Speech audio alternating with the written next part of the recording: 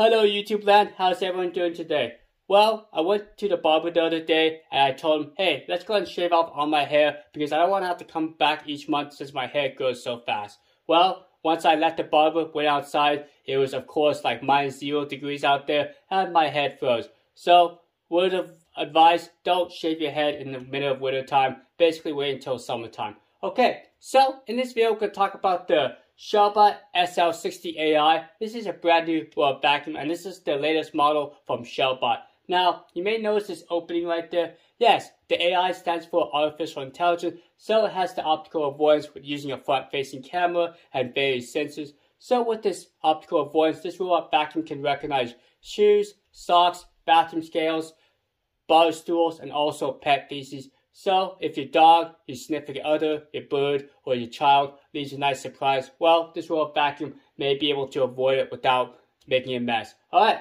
so this robot vacuum includes a mopping pad. Do you guys recognize this style? Let me know down in the comments. I know some of you know everything about robot vacuums, so this is a very unique style, and it's one manufacturer that actually makes this style.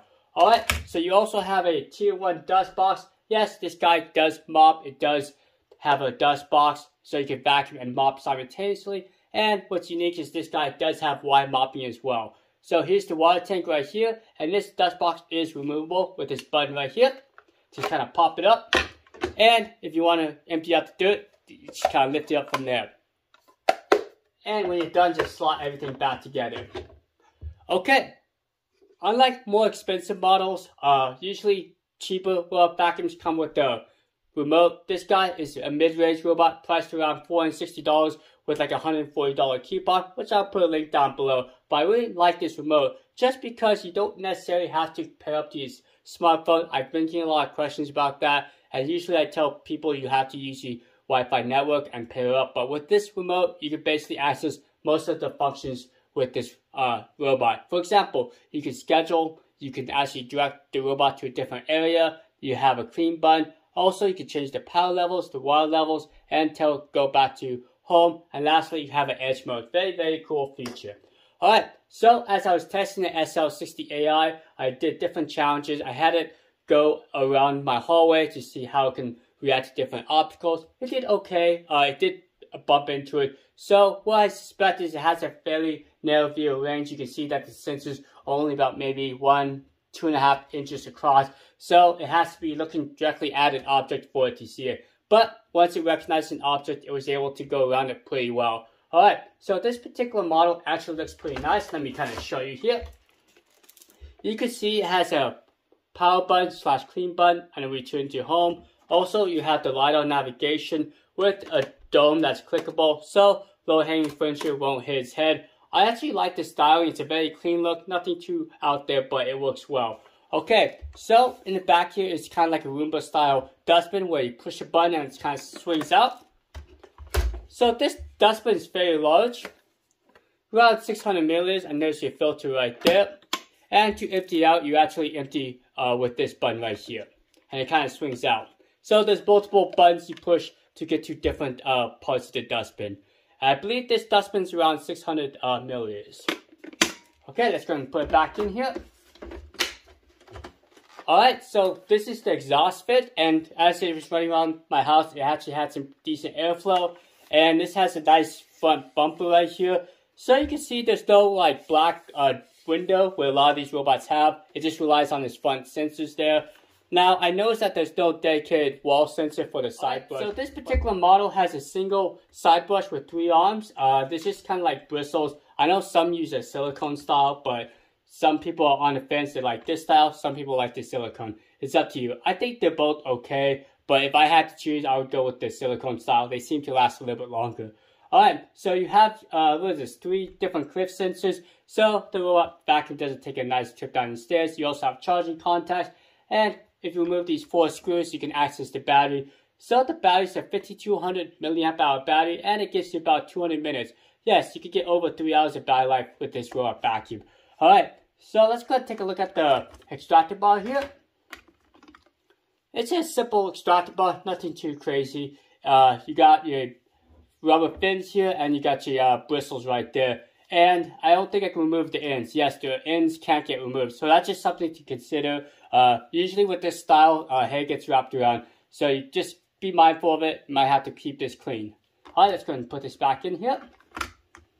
And it should just clip back in. Okay, so let's talk about the performance here.